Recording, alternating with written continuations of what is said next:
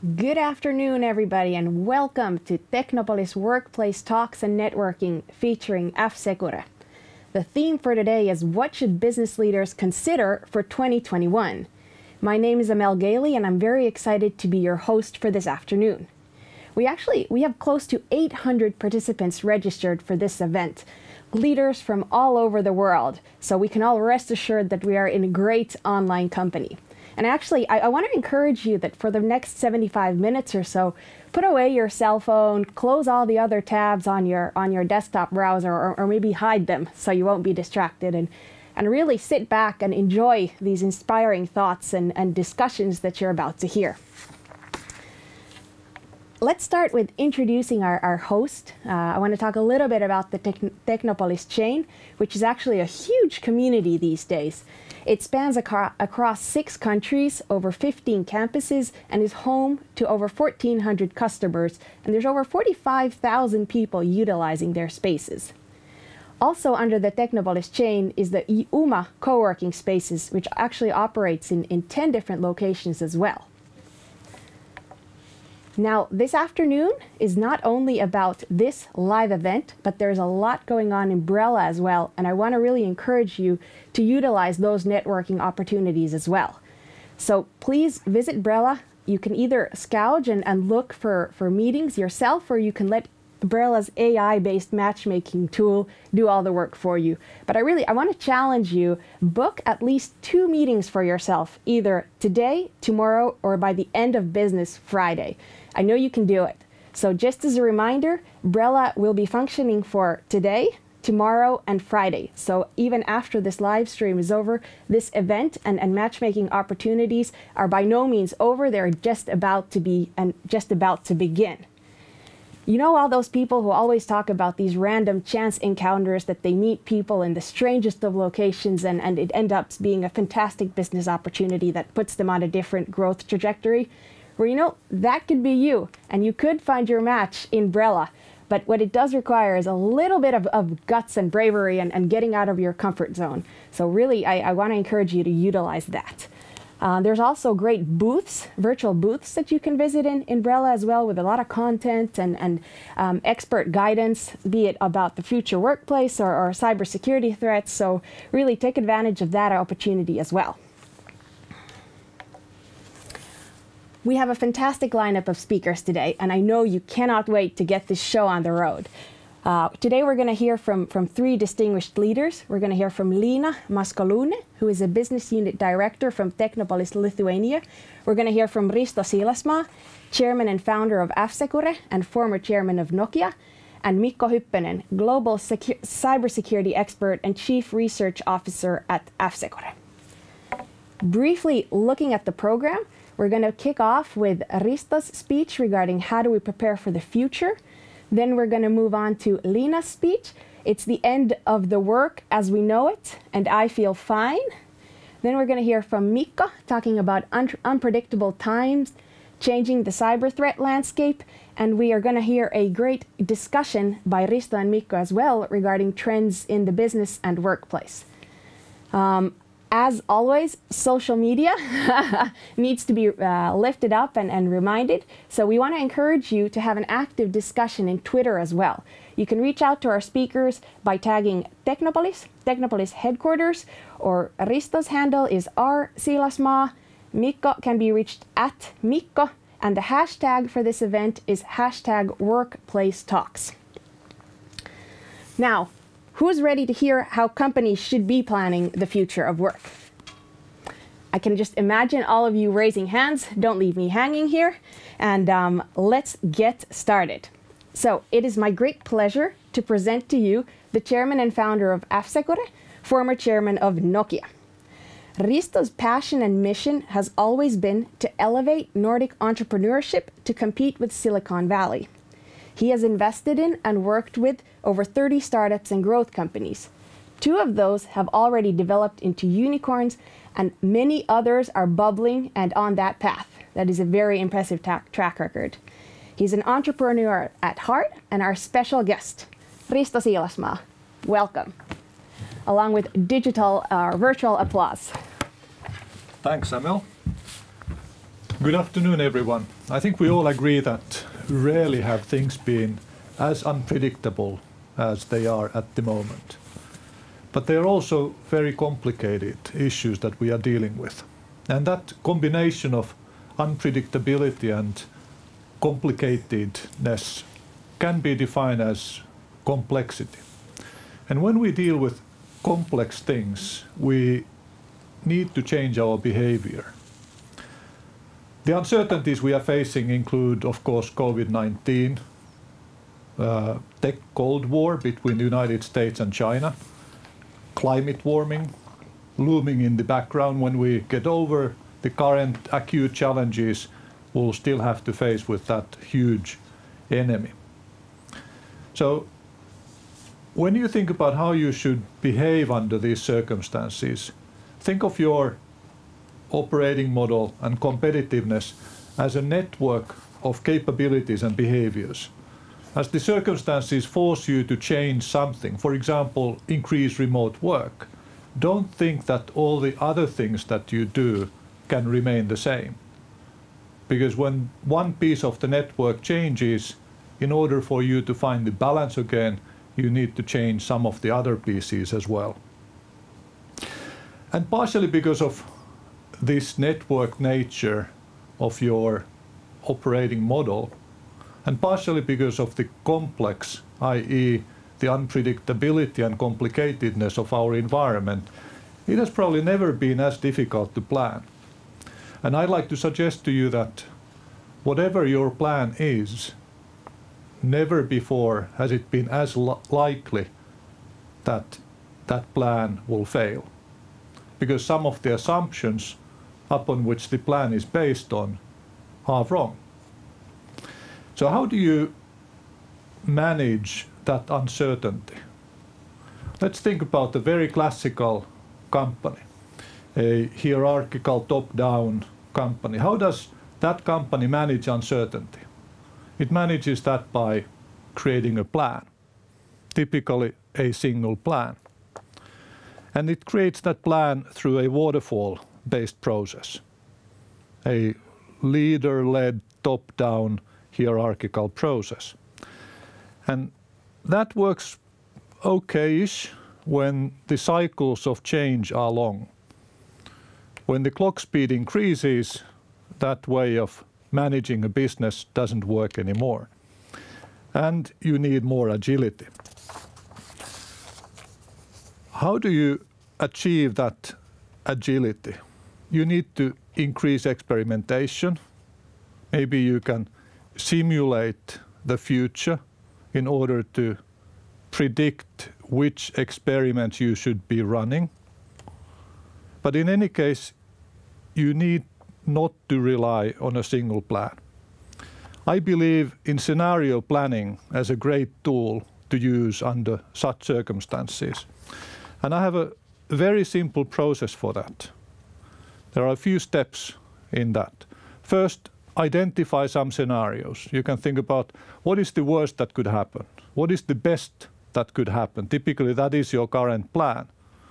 You can think of some discrete outcomes, like President Trump will continue to be the president of the United States for life. That's hopefully an unlikely outcome. But you can come up with certain discrete outcomes. And then you can also define certain dimensions, for example, high GDP growth, increased tension between the West and East. And then you have a foursquare of both being high, both being low, and one being high and one being low. And you can define each one of those as one scenario, or whatever is applicable to your business. Once you have those scenarios, you ask yourself, what kind of data would tell me in advance, give me foresight towards which one of those scenarios are we heading to? And then you just start collecting that data. You start buying that data. You start generating that data. And then you constantly gain, on a daily basis, further insight and foresight as to what will be happening. And then you create action plans for each one of those scenarios. Think of those scenarios as paths towards the future. And for each path, you have an action plan. And you don't wait to start executing on that plan until you are sure that this is the future. Actually start executing right away. For the negative outcomes, you start executing actions to mitigate, to minimize the likelihood of that happening, and enabling you to be successful even if it happens. For the positive scenarios, of course, you start acting to increase the likelihood of those happening. And therefore, when you take action, your people feel more in control, and you are more in control. And then you start shifting your resources, your investments, between the different scenarios as you learn more, and some of them become extinct, maybe new ones are created, some become more likely, some less likely. And you can assign your resources in an optimal way. It's clear that COVID-19 has changed many things for all of us. And some of those changes have been absolutely good. Some of them have been absolutely bad, and many good in moderation, but not necessarily good if we have to go to the extreme. And we just need to separate the good from the bad, because the good things we want to make permanent. The bad things we want to mitigate. And again, we come back to the beginning, i.e., once you change one piece of your activities, you need to look at all the other pieces as well to regain the balance. For remote work, which is something that we have all had to do more, and for some of us that's absolutely good, for some of us it's absolutely bad, but for all of us it's part of our daily lives nowadays. So in order to maximize the benefits of remote work, you need to look at that whole network of activities, capabilities, and pieces of competitiveness. And one way for you to get a jump start to that is to look at some companies that have been fully remote from their inception. And you can easily find playbooks of such companies online. And you don't need to apply everything that they do to your own activities, but you can learn from the things that they have done in order to be 100% remote from the beginning. Myself, I decided that my boards will have to start working differently. And very simple things changed. I decided that every other board meeting will have to be remote from now on, so that we can get the benefits of that remote meeting model. But every other one will have to be physical as soon as we get out of the lockdowns. For the remote meetings, they have to be remote for every single participant.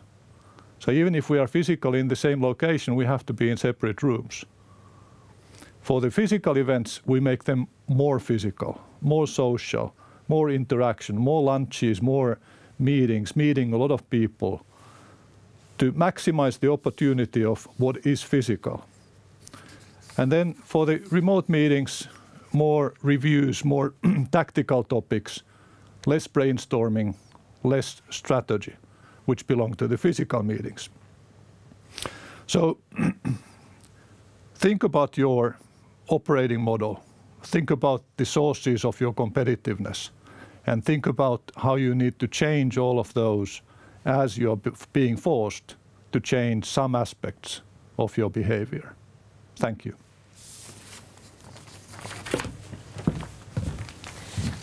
Thank you very much, Risto. That was very inspiring. Great thoughts and also a lot of very concrete advice.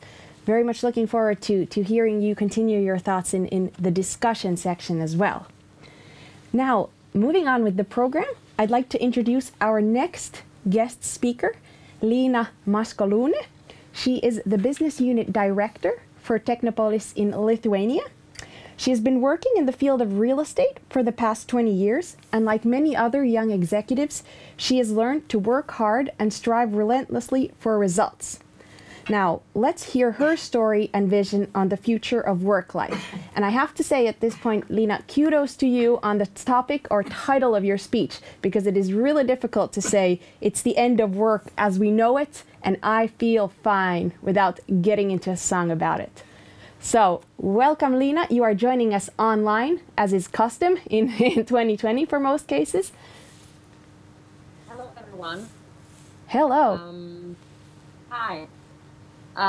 Thank you for such an introduction. And I have to say, it's not. These are not my words. These are the words of R.E.M. song, and I think it fits my feeling today a lot. How I feel about this changing and opportunities that come with them.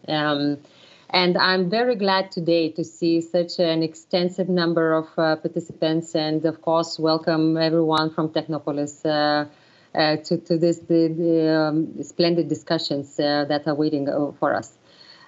So today we are talking. I'm going to talk about the work and how. Just a second. That, today you see I'm wearing the not the business uniform that I would typically wear in the studio there with you guys, but I'm working from home, and this is my business uniform when I'm working from home, and because I will be talking today about different work reality.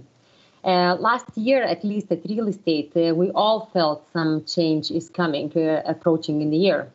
Some called it crisis.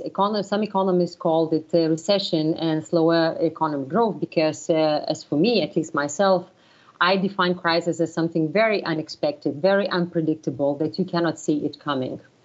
And here we are. However, none of us has predicted such a scenario in our project contingency plans, in our lease or contract or turnkey agreements or our insurance policies. Perhaps Wimbledon was the only one who did and got a good insurance payout afterwards. So over the past 9 months, we have seen the world in crisis. Our fancy, nice offices stay empty with people working from home, multitasking between their work and family duties. Social distancing and masks become our reality, and video conferencing and conferences like this is become our daily routine. We see announcements from global organizations delaying their people coming back to work due to a second wave of pandemic. And just this fall, Pinterest has exploded the market with the announcement of lease termination in their newly developing 45,000 square meter office space in San Francisco for about $90 million in penalty. Is this the end of the work of the world of the office era? Is this the end of the work as we know it? Will the offices stay empty, like dead and silent places that will eventually be transformed into flea markets or kids' playgrounds? Let's take a deeper look into this. Since the origins in ancient Rome times, the offices have been changing and adopting to the new reality. They have developed as a reflection of the times related with significant events, wars or pandemics, and major global innovations, and also changing people habits and needs. Latest global megatrends have driven the whole economy to the shared economy, and a lot of products that have been created in shared economy. In offices, the co-working was the answer to the shared economy and the needs that are rising with them. Co-working, as you know, have been rising in the double digits in all over the world just lately during the last few years. All these shared economy products are supporting the people need to belong. The basic human need, which is supporting also this collaboration and socialization and staying connected.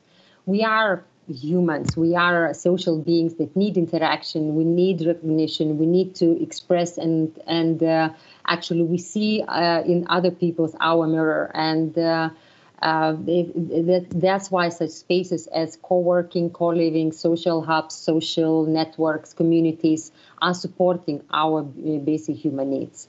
Isn't it paradoxical that the pandemic hit exactly these basic human needs and areas among them mostly? However, people want to work from home or flexibly to support the well-being and work-life balance because today they see a lot of benefits and advantages from working from home. An increased level of productivity, flexibility, time saved to the office commute, and an ability to better combine work and private life responsibilities. And the businesses are supporting and adopting and supporting the work from home. Over 70% of global organizations support work from home today, compared to almost 60% prior to the outbreak, because the businesses clearly see benefits in people working from home. Not only the cost saving, which is, of course, the important factor, but also with green agenda. And of course, they have expanded the access to diverse talent pools, which is not today stuck to the geographical borders, actually. So having looked at this evidence, there's only one conclusion that comes to my mind, that remote work and work from home is here to stay forever. So can we say that the office is dead? Well, however paradoxical is to hear that from me as an office representative, but I would like you to think about that in your organizations. That might be true, but this is not a short-term change. This is all burning and all destroying earthquake that will give long-term effects and consequences. Thus, before jumping into prompt conclusions, please consider all the aspects of it and avoid significant risks. I can share that during this summer especially, I have received a lot of calls from my customers and friends and acquaintances asking me for advice. They were saying that they have carried out employee surveys that indicated, that showed that about 30% of their employees want to work from home. Another approximately 30%, 40% want to combine the work from home and work in the office. And the last 30% want to work in the office. And they said, Lina, what should we do? Should we reduce the office space already now? The only smart advice that I could give them at that time was to wait and do the same survey in fall, late fall or winter again. When it will be dark outside, like right now, when people will start feeling lonely and they will normally want to socialize. Maybe they will be surprised with you will be surprised with survey results, maybe not, but at least you have lived through the whole cycle of this pandemic, and you can hear them better and understand what are the true needs of people are. Also, back in June, we have received from one customer a termination notice, saying that they plan to reorganize the company and shut down the Lithuania office because their sales have dropped down dramatically as a consequence of first pandemic, and they don't need the Lithuanian office anymore. Well, it's a sad event, but I couldn't do much about it. However, just in a couple of months, in the beginning of September, I received another call from the same lady saying that can we recall this termination notice, because in July our sales not only bounced back, but they have increased because we saw a lot of opportunities, and we need not only the Lithuanian office, but we need a larger office in the future. These examples illustrate that still there is a lot of uncertainty in the market and in our decisions as well. Because yet we are not ready to work remotely fully. We still work remotely the same way as we worked at the office, like having a feeling that it's temporarily. The work and life balance at homes is deteriorating, and although people have adjusted after first pandemic, how to work and how to stay away from the office and work online. Still, we all feel that it's temporary, and soon, very soon, we will get back to the offices. And you can see more people now in the offices during the second wave, despite lockdowns and quarantines in some countries. Productivity, motivation, and engagement are decreasing. And because people don't meet their peers, they lack social life, or just somebody asking, how are you? And managers cannot ensure accountability results and start losing control. Because the basic human needs to belong and communicate didn't change during the pandemic. Thus today, we see that employees are not as productive working from home anymore. Not all of us have homes fit for work from home. Not all of us live in happy families. There are many lonely and detached people around us that lose motivation and productivity just because they don't have anyone to talk to and share their concerns. And I see this problem of all of us, not only our employees, but also managers, as we feel left alone with our dropping results, deteriorating employee motivation, and most often we don't have anyone simply asking us, how are you doing? And I would like to share one more story of mine, that this summer, after finding out that one of our best business unit directors and one of the best sales experts in the group is suffering or is experiencing decline in motivation of the team, I just dropped him a message. How are you? I got a call in 5 minutes, and we talked about an hour. We shared our concerns, we shared our experiences, and we both admitted at the end that the best, what we are missing, and the best time that when we met was when we had our management meeting dinners, where we could share our not only business results but our private concerns at the office, where we could share our experiences and learn from each other. So that we cannot do, or we can do differently online, and that does not create the same bond as we would work in the office. And we can see that business already struggle reaching results. And most of you know Fortnite game, and that the Fortnite end of the season live event was delayed. And although Epic Games do not declare that was due to problems related with COVID pandemic, but knowing how sacred this date for the Epic Games is, that must be related with the productivity of employees working from home. If we look at the workplace as a physical space in the future, how it will look like, experts say that it will be a highly flexible, people-centric model that combines a variety of locations, including our homes, and experiences to support convenient functionality and well-being.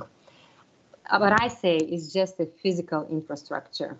A combination of people needs and the global restrictions due to pandemic is leading us to something very different, something very new. A completely new way of working, a major prompt shift of focus from result to people. Some of you will say there's nothing new in that, but I can say that this shift is very, very important for the future. Because a shift toward a more remote workforce would require more than a simple change of location of the office. And it will require a skilling employee and yourself as the manager, but also it will require introducing new management practices and styles, new performance measurements, because as we work from home, it is very hard to control what people do and how they do it. We will need to embrace, and we will need to empower people to open up with their transformational mindset, and to do all that with full trust and full transparency.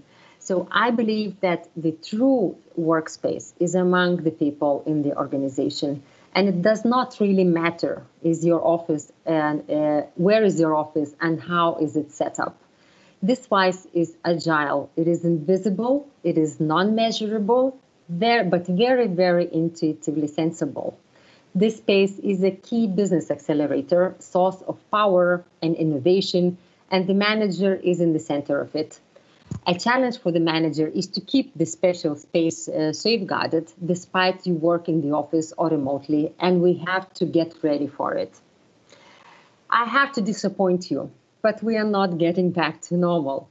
We are waiting for the pandemic to end and get back to normal, but it won't. We expect the employees will flood our offices very soon, but they won't. We have to get ready for a major change, not postpone it. We need a transformational thinking to kick in.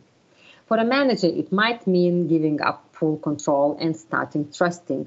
It is a path of change, and the longer you're stuck in the tunnel forward to the new beginning, the more painful the change will be. Ultimately, if we succeed, the result will be what good companies always wanted: a safe environment for our people that can create and enjoy the work, collaborate with the peers and colleagues, and subsequently achieve the objectives of our organizations, with or without the office. That is not essential. And last but not least, I would like to shortly share my story. As I was introduced, I was always a hardworking young manager, very result-oriented. I thought I was demanding, but very, very caring and open manager. And I was selecting only strong people with the good values to the team. I always strived to find a successor, but I didn't succeed to do that in Technopolis. Eventually, after about 1.5 years ago, I became bored because I've made a lot of good big deals, and it's been 70 years in the company. And I felt that everything is becoming a routine and I needed something new, until I learned about self-management model. It attracted my attention because I always said that my team, the strong team that I have gathered, has a lot of unlocked potential and true natural abilities, creativity that can be somehow unleashed and employed for the benefit of the business and the result. So with the support of CEO, I launched the pilot project in our BU. Then came COVID, and we all went to our homes. I had to take care of employees. We had to take care of our customers. But it gave me a wonderful time and a wonderful chance, and finally time to turn from results to people.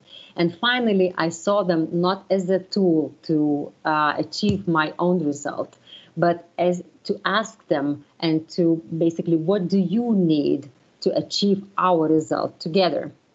So this self-management pilot project was right on time. I also found out that managers are humans too. And when I spoke to my employees, I realized that us managers, we also have our dreams, fears, belief, and motivational slowdowns and need for support. So with this self-management model, I also receive a lot of that from my employees, which is support. And I don't know where and how my journey and all our managerial experiment will end up. But I feel that this can unlock a huge potential that we have in the team. And I fully trust my team and myself. Without them working on site or at the office or at their homes, I'm not able to accomplish any of our goals. I'm not able to create value to our shareholder. I'm not able to serve our customers with 5-star customer service. They are my heart, my hands, my eyes, my legs, and I really care of them. Thank you very much. Thank you. Thank you very much, Lina. That was very inspiring, and it's always great to hear personal stories. It's easy to connect to that and resonate to that. So thank you very much for that. Moving on with Moving on then with the agenda, we'll touch base with you again, Lina, in the Q&A section. But now is time for our third speaker of the afternoon. He has the most watched online security TED Talk in the history of the internet. He is a global security expert, or perhaps I should rephrase that. He is in many ways the global security expert and chief research officer at F-Secure. The topic that he's going to be talking about is how unpredictable times change the cyber threat landscape. And I'm not sure if the topic could be any more hotter or more timely. It's definitely current here in Finland at the moment, but it is so everywhere in the world. So please help me welcome our online security rock star, Mikko Hyppönen.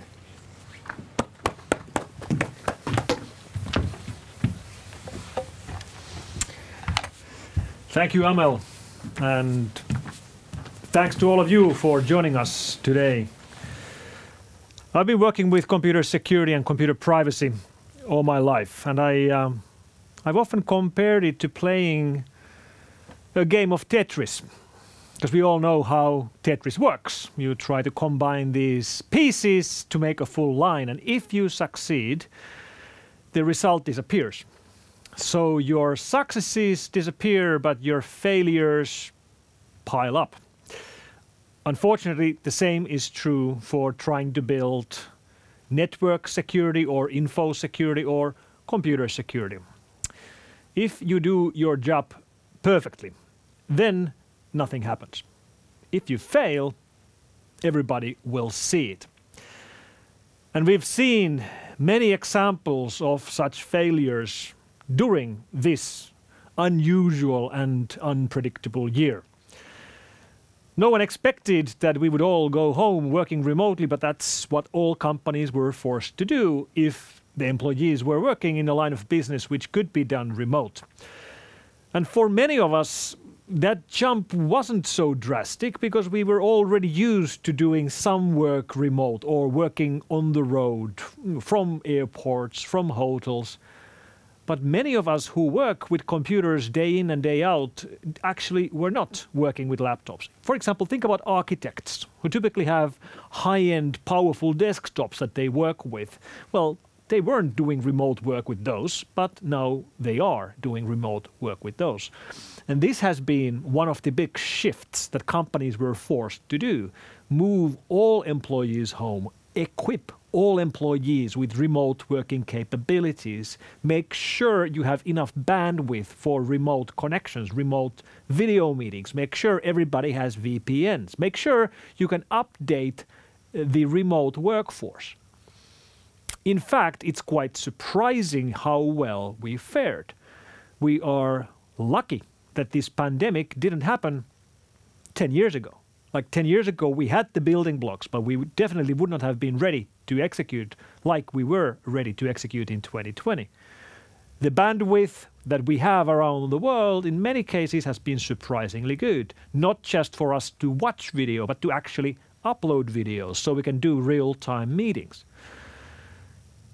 I guess what I'm trying to say is that next time you see one of your IT people that has been keeping up the company and making sure everybody can work remotely, give him a hug or give her a hug. Or if you don't feel like hugging, thumbs up. Heroic work has been done to make sure companies can continue to work and employees can continue to work remotely. Now, we also know that some corners have been cut to enable all this. One easy metric is that when we scan publicly accessible servers online, we actually now see more publicly accessible corporate file servers which are now outside of the corporate firewall of the company, because something had to be done to enable employees which are working from home without proper remote access to be able to continue working. Sure, you can try to mitigate the risk by having strong authentication, but the fact is that you're now exposing things online that you were not exposing before the pandemic. And when you have to do things very quickly, it's easy to mislook things left and right. Another thing that is quite obvious is that scared people are easier to fool. And during these unusual times, all of us have been scared. And that's an easy recipe for the attackers to use when they are trying to fool people with phishing attacks or malicious links or malicious attachments sent over email or sent over WhatsApp or other mechanisms. This is why we've seen so many cases where people receive emails, for example, warning them about an outbreak in their neighborhood and click here to see a map of the infections. Many people click before thinking twice. Or fake emails or messages coming from the government to promise you free money, because governments are giving free money in many countries to individuals. And these offers might not be coming from your government. So using these tricks to fool people works better during unusual times because people are scared. So what works there? Well, education works there. But education is the hardest thing we have. I mean, we can look at all of these security problems, every single data breach, every data leak we've ever had, and they've always been caused either by a technical problem or by a human problem. And technical problems can be hard to fix, but they are fixable. Basically, you find the bug, you fix the bug, you patch all the machines. But there's no patch for human brains. The only way we can fix people's brains is through education, and that is hard. It might be the hardest challenge we have. And when we look at actual cases that have happened during this unusual year, for example, the Twitter hack is a good example on what kind of attacks we see now. Twitter was hacked in June. That's the biggest data breach Twitter has ever seen. And that data breach started with a phone call targeting one of their engineers, and the caller claimed to be from the IT team, asking questions about VPN problems. We've been reported you've had problems with your connections to the workplace. Well, pretty much everybody has had some kind of problems with connections to the workplace, so it's a pretty easy story to get started to fooling people into giving access to their machines. Another example is what happened in Norway during this pandemic year. The Norfund state fund was a victim of a business email compromise attack. These are the attacks where employees are fooled by phone calls or emails which claim to be from the top management, and then used that access to reroute money traffic. In that particular case, they were able to change account numbers, and when the real recipients of the money who were waiting for funds to come in did not get their funds and were calling, or actually they were emailing back to the senders, the crooks answered the emails on behalf of the real people, explaining that this is because of the pandemic. We have some delays in payments, I'm sure you understand, which is a pretty good cover story. So these kind of things are going on around us. Scared people are easier people to fool. Changing landscape for our network architecture gives opportunities for the attackers.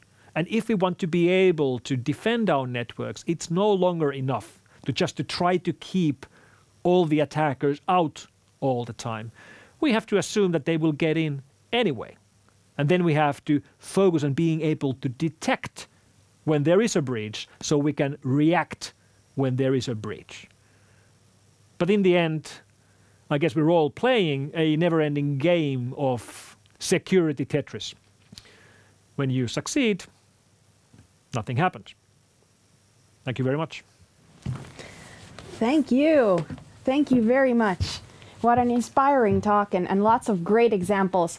Perhaps I should say scary examples a little bit, but it's always best to learn from real live cases.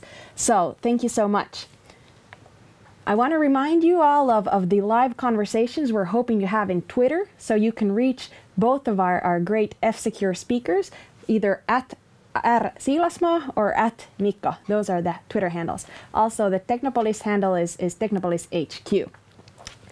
Next in our fantastic program is a discussion on the future trends and in business and work life. So Risto and Mikko, the floor is yours. Hey Mikko, you talked about how things have changed over the pandemic time. Have the bad people changed? Is there honor among thieves? One would expect that if we have a common enemy, we all unite in front of that common enemy, and COVID-19 is a common enemy. So have we united or not? in the very beginning of the pandemic, in early weeks of March, one of the first worries we had was that like all the hospitals, all the clinics, all the medical people who are trying to treat people with COVID-19 are using computers as well, and they are being attacked as well. So I actually put out a public plea on Twitter to, especially on ransom gangs, the gangs which encrypt and lock down systems, to stay away from hospitals. And I wasn't really expecting any kind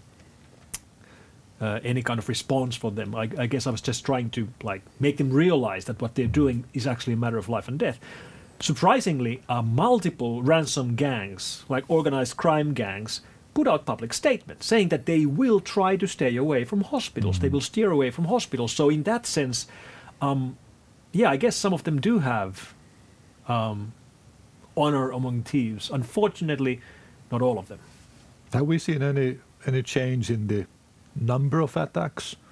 Sure. There's been clearly less attacks against hospitals and medical institutions and clinics and medical research institutions. For example, the ones targeting or trying to create a cure.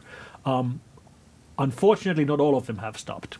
We have clear evidence that some of these medical research institutions trying to create a cure or some kind of an antidote have been targeted by spies. So governmental attacks trying to create some kind of an edge for their own research by stealing some kind of medical research from other countries. We've seen examples of that. And yes, we have seen attacks against medical institutions. One tragic case in Düsseldorf, which involved an elderly lady dying. Most likely that particular case the death wasn't directly a result of a ransomware attack, but there was a ransomware attack in that particular clinic. We've seen one very large-scale attack in the United States, and then, of course, here in Finland, there is the case Vastaamo, which has now been in headlines for 3 weeks already. Why don't you talk a little bit about that case, because it's such a large case that it's globally somewhat unique. It is unique. We are here in Finland, and it's, of course, pretty obvious to everybody that it's a huge case and it's in the headlines, but it actually is unique worldwide. So this is a blackmail attack, not a ransomware attack. There's no malware involved at all. It's a blackmail attack against the psychotherapy clinic, which started already 2 years ago when the database of tens of thousands of psychotherapy clinic patients were stolen from a private clinic.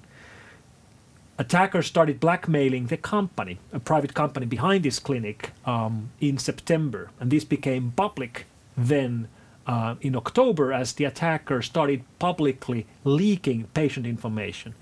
And to make this even more unique, the attacker changed tactics and actually emailed every single victim. So tens of thousands of Finnish patients of this clinic got a blackmail email demanding a Bitcoin payment of 200 euros.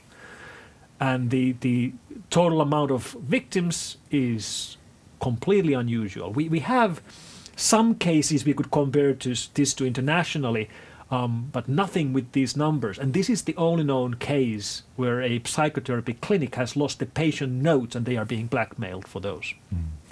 How about the white hat side? For example, our own people. We have 1,700 people working in F-Secure. How do they react when this critical piece of our society, the healthcare sector, is being attacked during a time of a global pandemic? I guess the most combining property of people who work with computer security is that they want to help. Basically, that's why I'm working for F-Secure, why I've worked for F-Secure all my life. When I talk to people within F-Secure or in other security companies, these are people who could work anywhere, like great technical skills, great developers, great researchers, great minds. They could easily be working, building operating systems or search engines or games, but they choose to work in information security because that's where they believe they can use their skills for good. And when the pandemic started, we saw grassroots movements in different parts of the world where volunteers who were working with information security were volunteering their time and energy to help medical sector. For example, kyber-VPK movement here in Finland and similar movements in other parts of the world. And especially sort of a voluntary fire brigade. That's basically what it is. Voluntary fire brigade for information security fires. And in this case, Vastaamo, basically all security people in Finland who have anything they can help with have spent their time trying to figure out who is behind the attack. And we wouldn't wish anything more than finding the attackers and bringing them to justice, because that's clearly what needs to be done. But I guess part of the problem is really like how do private companies treat their data? Like clearly in Vastaamo case, something was done wrong because this data was being stolen. So let me ask you, this goes all the way to the top management and board level at companies if we want to be able to safeguard our data. And I'm not really sure if we are doing this right. Like how can we change things so that the top management and board level members of companies would constantly think about these things, not just when something like case Vastaamo happens, but in the long run? You know, the challenge for the top management is that typically they don't understand too much about cybersecurity.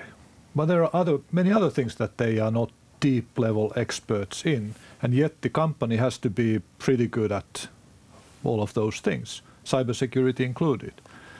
And when you sit on the board or you are in the management team, you are the CEO, and there's something that you worry about, yet you don't understand it, and you realize that this is something where I will never become an expert in. So what do you really do? And how do you understand sort of enough to give the right support? Because that's your role. Your role is to enable things to happen. Your role is you're a service function. Right. You're serving the employees, enabling them to do what they should be doing. But to do that, you need to establish certain principles. And of course, we have a number of, let's say, maturity models that leadership teams can use to define what their cybersecurity maturity is and set objectives. Boards, of course, that supervise the management teams and whose duty is to understand whether the company is led well. And if it's not led well, then they need to change the management. The question is, should they be using that same metric? And I have sometimes thought that maybe at least boards should have a discussion on whether we should have a board maturity model. i.e., is our board mature in dealing with cybersecurity? And the board is not going out to let's say, manage the firewalls. Well, I hope not. Yeah, it wouldn't end well.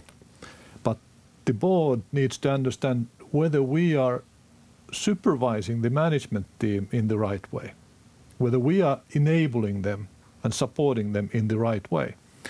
And that would be a good discussion to have. But there's no easy solution.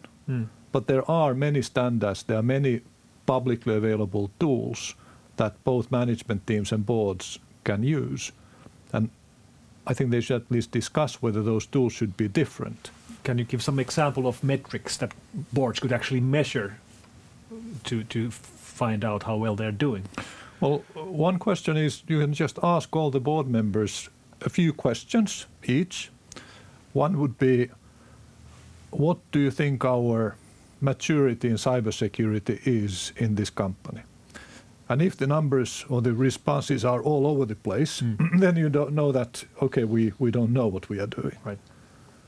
And you can come up easily with a number of similar questions. And then when you realize that you don't really know where we are, then you definitely also don't know where you're going. Yeah. Let me ask you something that I've been thinking about. Because now with COVID, we have had to change the way companies work. The increase in remote work is the easiest, most visible outcome.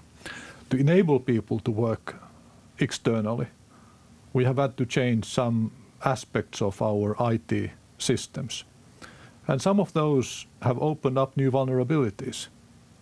So can you talk a little bit about what those might be? So what kind of changes are risky, and yet we have had to do those? And maybe we will talk a little bit about zero trust after that. Yeah, sure. Yeah, when you change your network topology, you end up having with totally new kind of vulnerabilities. It comes down to the fact that we are using a network protocol that routes. The internet is built on top of TCP/IP, and the biggest innovation that I think about, what really made TCP/IP the protocol to change the world, is that if it tries to connect from point A to point B and it fails, it will retry, it will find a new route. This is great because it enables connectivity, and this really means that internet is as durable as it is. The downside is if you want to keep something out of the net, if you want to keep something internal, this becomes increasingly hard. And it's especially hard when you are changing your network topology as companies have done during this pandemic. Another example is when, for example, two companies merge and you join their networks and you have different kind of connectivity, and VPNs and remote connectivity points and RDPs, which enable remote connections. And you might end up exposing things which were not supposed to be on the public net. So the routing functionality of the protocol we use means that if something can be exposed, it doesn't matter how complex the route to public internet is, TCP/IP will find it. And now many companies have had to open services that used to be internal to the local area networks out to the public internet because many of their workers are remote. That's exactly what has happened. And the companies which probably have suffered least from these changes are the kind of companies which have embraced what we call zero trust. Zero trust, in a nutshell, means a network which doesn't have an internal network at all. There is no external, there is no internal, there is no firewall. There is just a network. Zero trust has been built by many companies over the years, but the best known example is Google. Google is using zero trust network in their own use, which, for example, when they use email, they use the same Gmail as anyone else could use, which is in the public web. When they handle documents, they use Google Docs, which is the same Google Docs anybody else can use. There is no internal network. There is no VPN you would need to be able to access company confidential information. Confidential information is safeguarded in other means, with authentication of the users and of the devices and with profiles. So a certain user doing certain tasks at certain time has access to certain data. And this is obviously much more complicated to build than bringing a huge firewall which sets the untrusted and trusted networks apart. But then there is no soft, mushy internals, which once you gain access to beyond the firewall, then you have free reign into everything. And in this particular case, this has worked well. So we do expect zero trust slowly and surely become the norm. Obviously, nowadays it's much easier for a startup company to start straight ahead from this than an existing company which has been building their networks for decades. And incidentally, as it happens, we have sort of been founded upon that philosophy already from 20 years back when we started talking about this medieval castle with high firewalls around it being old-fashioned and the workplace being like an airport. Right. Where a lot of people, most of whom we have never met and we don't know who they are, they just, go in a crowd and our employees are there in that crowd and we need to protect the information that they have and they can access wherever they are 24/7. Right. And security needs to be a service that just comes from the wall like electricity. Yep. So I'd say that we have been believers in zero trust before it was called zero trust. Right. -1 trust, I guess. Yeah. Way ahead of our time. But yeah, this has been a year of surprises, I guess. And actually, I disagree. Really? I was about to interrupt when you were talking earlier, your 7 minutes of fame, when you said that no one expected. Right. And actually, that's wrong. There are a lot of people who have been expecting a pandemic for a very long time. And it has been discussed in pretty much all medias, and I think there are movies made of I've seen the movies, pandemics. Yeah. Yes. Yeah. So how come it's a surprise? So I think we're sort of confusing the difference between unlikeliness and unpredictability. This has been unpredictable. Nobody could say that for certain in 2020 we'll have a global pandemic. Right. But it's not that it's unlikely that we are in the midst of a pandemic. It could have happened next year or last year. So what you're saying is companies could have prepared for this. They should have. Right. They should have had a scenario on what do we do if something like this happens. Exactly. Or what do we today so that we are prepared when this will happen? Because it's pretty much a question of time. And now the question is, what other things have we been ignoring? So what other things have we been ignoring? Well, an interesting question is, what could happen to our digital environment that would be comparable to a pandemic? What would that bring to your mind? Well, it reminds me of the story that was told to me by a friend of mine, Andy, who was working at Maersk, which is one of the best known examples of companies which suffered a catastrophic cyber attack. This was the NotPetya attack of 2017.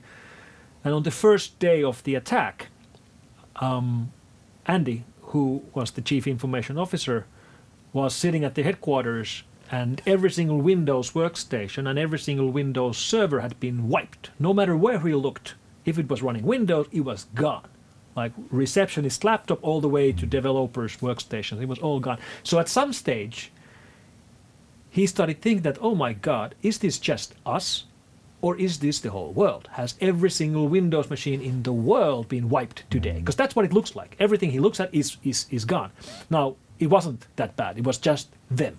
But if you just think about it. It was bad enough. It was bad enough, but think about it. Let's say some catastrophic breach of the Windows update mechanism, which sends an update to every Windows workstation, forced update to every Windows workstation and laptop and wipes them, or something like that. That's very unlikely, but it might just be something that should be planned for. So it's doable. It's not impossible. So how would you plan for that? Buy a lot of Linux? Well, then you have to plan for the scenario that the same would happen with your Linux environment as well. You plan for thinking, well, another lesson from Andy. He had hard time reaching his people because all the data, all the contact information, all the ways of contacting them was on computers and phones, and their phones were empty because they were synced to their Office 365, which had been wiped, so they had no contacts on their phones. And of course, you can take a landline and call your offices in other countries, but then you have to know the phone number. And the phone numbers were on computers, and computers were gone. So, like, rehearsing how you would do it in real life is the answer. I think that's a great point, because then you get down to the nitty-gritty details of how do you cope when something like that happens. And a key word that you said was rehearse. So you actually need to exercise, because that's the only way for you to understand what we would do and how well we could cope with it. Right. Another thing I've been using as an example is electricity grid itself. Nowadays, of course, we take electricity for granted, which is the same thing we do for any technology which is good enough. Like, we take cars for granted because they're so useful and nice. But electricity is such a great example because we really wouldn't be able to do much anything anymore without electricity. And it isn't that old. Like, we got electricity grid in this city less than 150 years ago, which is it hasn't been around forever. And there's a new technology called mobile communications, which is sort of critical for the electric grid and for all of us. So they are joined at the hip. If one disappears, then the other one will shut down as well. And our electric grids are usually designed on a N-1 principle, which means that the grid can survive one critical component shutting down. Like a power plant. Like a power plant, under a heavy load situation. If the load is low, then of course it doesn't matter. But under peak loads, one critical component can fail and the network should stay up, but two cannot. Right. And now the very pragmatic question is, how have the countries and regions prepared for two critical component shutting down. How do you practice that? Yeah, and have you done the scenarios? Are you able to work? And that's a good example on how technology or how the technology revolutions are bringing us great benefits and great new risks. So Risto, do you think that the internet revolution itself has brought us more good or bad? Well, definitely more good, for one simple reason. I don't think we could survive without it anymore. Because so it has to be good. We need the cat videos. Yeah, we absolutely need the billions of cat videos. But so much of the efficiency of our environment is based on communications and IT systems. And probably more than 1 billion people would die if we would lose the internet. Just because there wouldn't be food, we wouldn't be growing as much food, there wouldn't be water, the logistics would fail. Maybe 2 billion. Really? Okay. I'm certain of that. Sounds horrible, but because we know that we are using the resources of this world at a rate that is way beyond what the world produces on an annual basis. And we do that in order to support the lifestyle we have and the population we have. With the internet down, with technology non-accessible, we couldn't support that population. So it has to be good. Right. Yeah. Well, so it sounds like internet is both the best thing and the worst thing that has happened during our lifetime. And as a basis of scenario planning, we need to think about the downsides and the upsides. So in this discussion now, in accordance to paranoid optimism, I'll get to be the optimist. I'll say that the internet is good, and you are the cybersecurity expert thinking about the downsides. So we have a good balance. Yes, we do. Yeah. And maybe that's a good way to end this discussion. Thank you, Risto. Thank you. And thank you so much. What a great and lively discussion. A lot of points for all of us to think about and consider. Always good when there's balance and good debates and thoughts. We're winding down in our program. All good things must come to an end, and we have our final section starting. So we have a Q&A. And we received a lot of questions in advance from many of our participants. We're very grateful for that. It's always fantastic to be able to integrate a Q&A live session. So I have one question prepared for each of you, and I'd like to start with you, Risto. These are certainly extraordinary circumstances and times. So how do you motivate people during these times? Well, I think purpose becomes the central focus point on motivation. It's always important, and companies and organizations that have a clear purpose can attract people who are drawn to that purpose. And it's not a question of how many people there are who are drawn to that particular purpose, but if you have a crisp purpose and you can gather those people who are attracted to that purpose, you'll get a motivated workforce. We get people who love doing what they do. And that's what I have always loved about the cybersecurity business, because there are people who are attracted to being the good guys and doing something that is technically very difficult, picking any lock in the world. Yeah.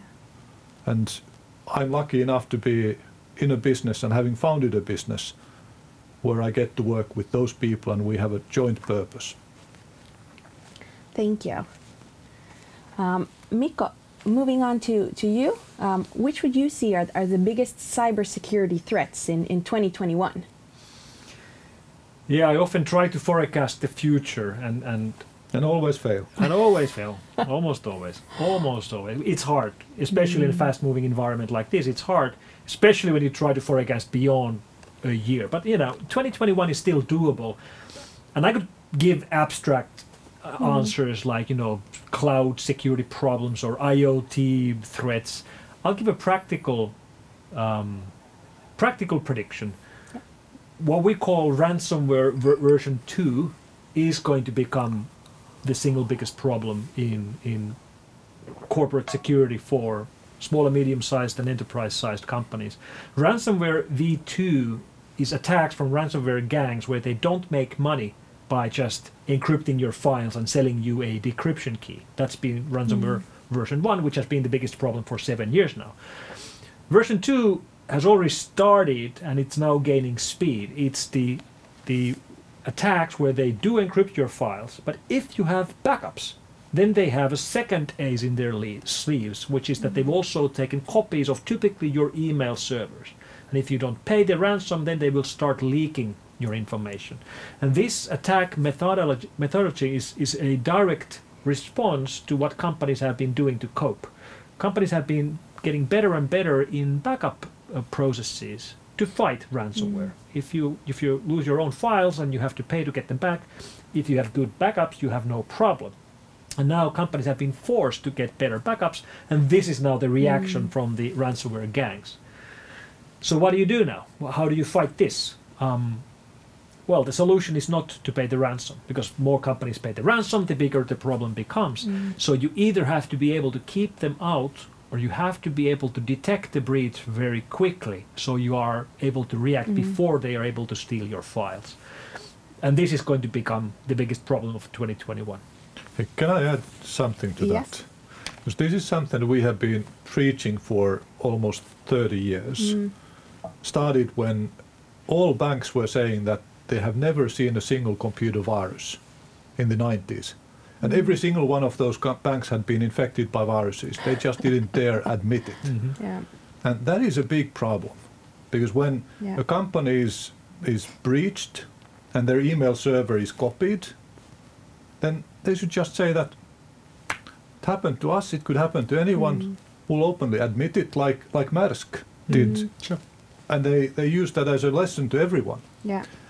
And then not pay. But now the situation is that, well, so few of our competitors have admitted that they have been breached. So if we do that, our customers will lose their trust in us. But the fact is that every single company can be hacked. That's very true. Lina, welcome back. We have a final question for you as well. Briefly, could you elaborate on the working possibilities in the future and how you see it will affect the way we work?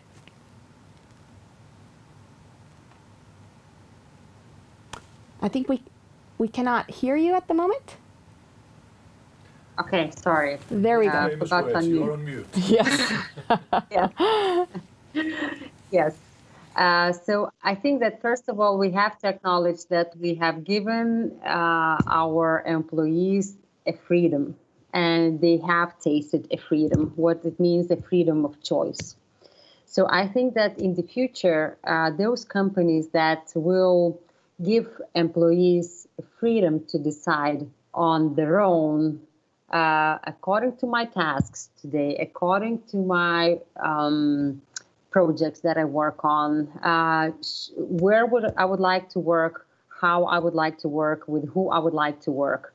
And I think this choice that the employee will have to make every day, where do I work according to my current tasks and projects I have to work on, will define how the companies will actually structure their processes, security, systems, and all the communication issues, for example. So I think that this freedom that was tasted will actually stay and remain. Of course, we are not talking that all functions can be done from home, although we have been surprised of how many can be done from home. But I think that this choice for the employee to work today from home or from the office will change the mentality, will have to change the management models, will have to change the processes, employment policies, and a lot of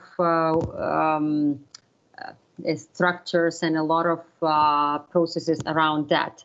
So I think companies will have to utilize this opportunity, of course, in return, because if so far we have been focusing on finding employees only in our regions and our cities, we will have access to talent pool which was not approachable by the companies before.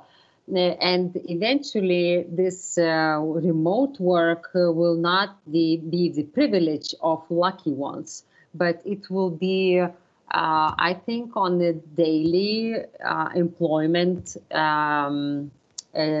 discussions upon applying to job. Will the company let me work from remotely from time to time, and that will be essential change in the way we work and the way the companies will have to see their future. Well, all right, that's a wrap. Thank you so much for joining us on Technopolis Workplace Talks today. As we mentioned in the beginning, even though the live stream is ending, the event is definitely not over. Remember our challenge, at least 2 meetings by end of business Friday. So you have today, tomorrow, and Friday to book meetings. You have no idea what business opportunities could wait for you there. Remember to visit the virtual booths as well. This was our first ever BRELA live event, and we're curious to know, how did we do? So please give us your feedback, give us your opinion. We value that very much. Thank you so much for listening. Thank you to our fantastic speakers. Thank you to Technopolis. Thank you to F-Secure. And let's end on a high note. So let's make work a great place for all of us. Thank you so much, and see you on BRELA.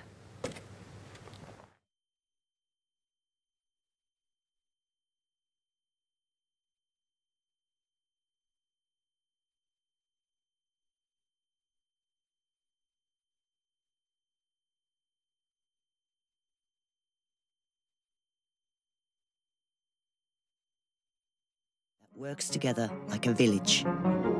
Then we began to build more and more squares. But we know that squares are not what you really want.